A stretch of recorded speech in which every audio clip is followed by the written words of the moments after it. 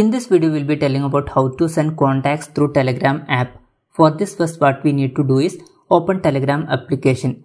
After that, select the chat to which you want to send any contact. For example, I am selecting this chat. If you want, you can select channel or groups also. Anyways, for example, I am selecting this chat. After that, in this chat, if you want to send any contact, what you need to do is down here you can see one pin like button. Just click on this pin like button. When you are clicking on that, down here you can see so many options. Here you can see one option contact.